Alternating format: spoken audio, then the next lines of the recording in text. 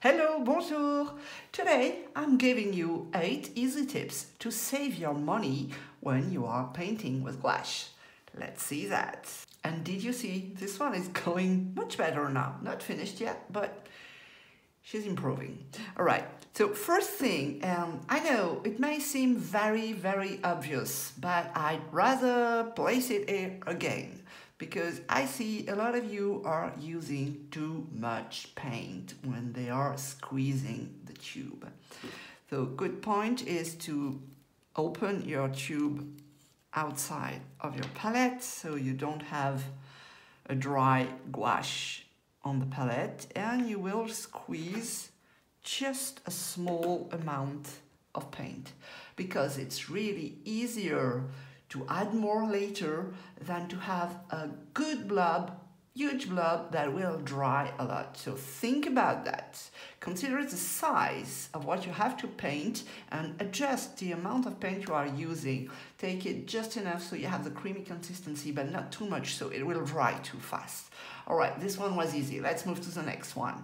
Tip number 2, and this is really crucial. You need to have this little sprayer, atomizer, whatever you want to call it. You just place tap water inside and you want to spray your paint on the palette. So not too much, just enough so the paint keeps its creamy consistency, the one we love about gouache. You will need a pair of scissors, some tape, any kind will do, paper towel and baking paper, the one you can find in your kitchen, unless you don't cook at all. And in that case, you don't have it.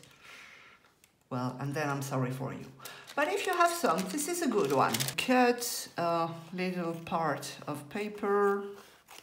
We are just making some tries, so I don't need really a lot of paper. And I want to spray this quite a lot. Don't want to soak it in water, but very wet. Remove the water outside of it and place your piece of baking paper on top and tape that. And I will place a blob of paint directly on the baking paper, and I want to make another try with just the wet paper. So I'm soaking it again and placing the paint directly on the paper. Okay, so I have, let's say, the same amount of paint on the 3 parts directly on the palette, on the wet paper plus baking paper on top of it. It's been 2 hours since I have left my blobs of paint drying. This one was directly on the palette, and as you can tell, there is a lot of skin on top of the blob. So there is a lot of skin here. It's kind of completely dry. Here it's completely dry. If I put the skin aside, inside it's still creamy, but when you try to get the fresh paint inside, you get bits and pieces of the skin as well, and it's not a good thing. So I will change my brush because I want to be fair with each one. This one is on the damp paper, and actually the paper is still a bit damp, and there is a bit of skin on top of it as well, but less heavy than this one. And if I push the skin, there is something that is way more fresh than this one. The last one is on the baking paper on top of the wet paper, and if I open it, yeah, it's still very wet under. And there is also a slight skin, and inside it's really very creamy. Yeah.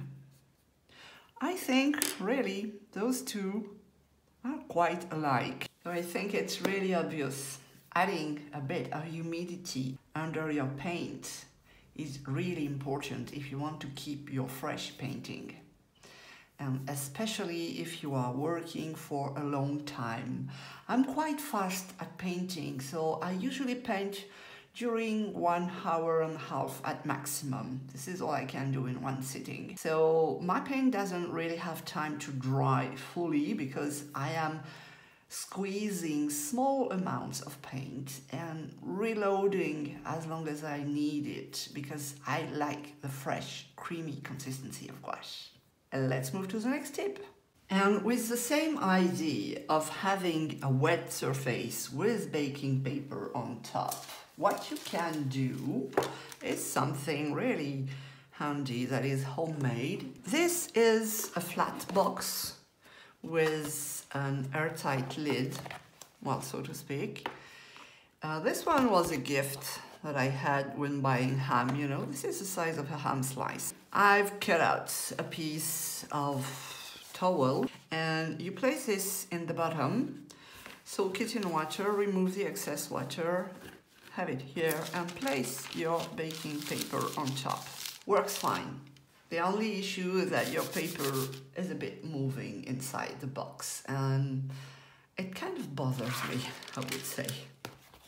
And if you don't have a ready-made box, you can buy Stay Wet palette. This is meant for acrylic, but it works as well for gouache, sorry. And this is the same idea. You have a paper that you soak in water and then you place some kind of baking paper on top. What you can do also is keep your paint inside an airtight palette, and you have different brands and different shapes and different sizes. This one is a very secure one. You know, you can flip it over and nothing will go outside. And this is really handy, very secure.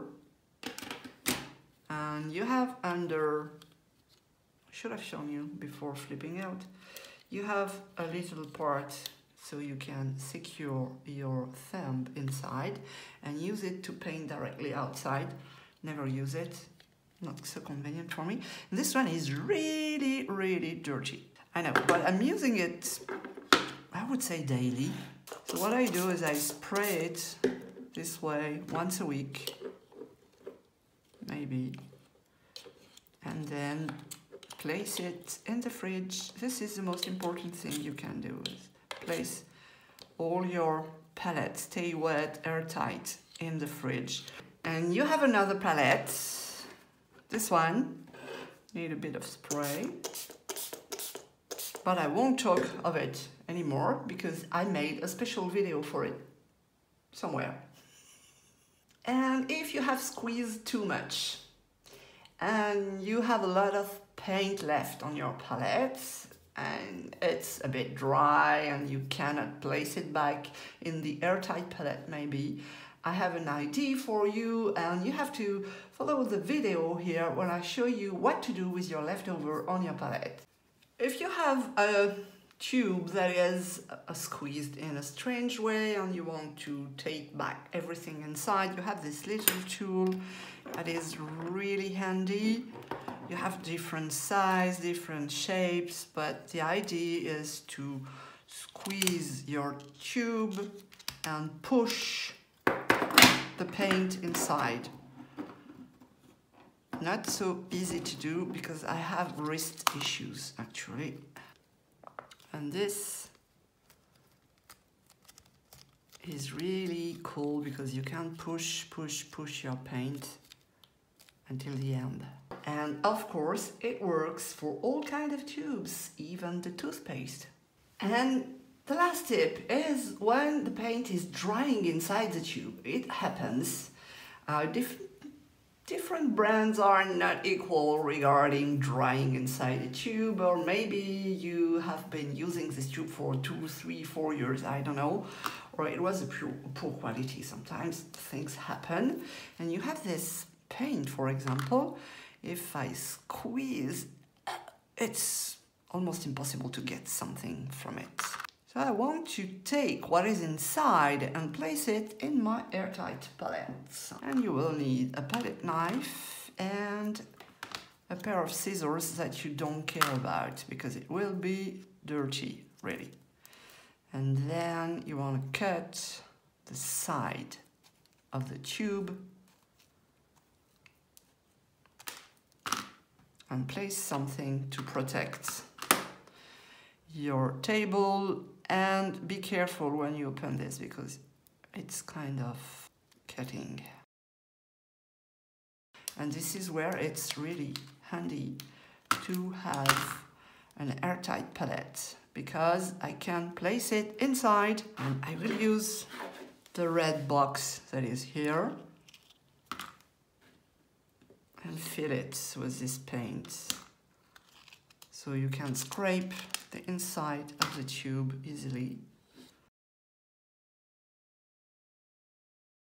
And the good thing is I will be able to spray water inside and it will reactivate my fresh paint. And you always have a lot in the color here. And as I said, it's messy. But I like to have my hands dirty from time to time because painting is also about being dirty. And that's it. That was 8 tips to save your gouache painting, either by preserving it at first, keeping it moist, or using your leftovers or using your dry paint. I hope this was helpful, and please let me know in comments if you are already using one of those methods, and maybe if you have another idea. I'd like to know. See you soon for another video. Bye bye. Au revoir.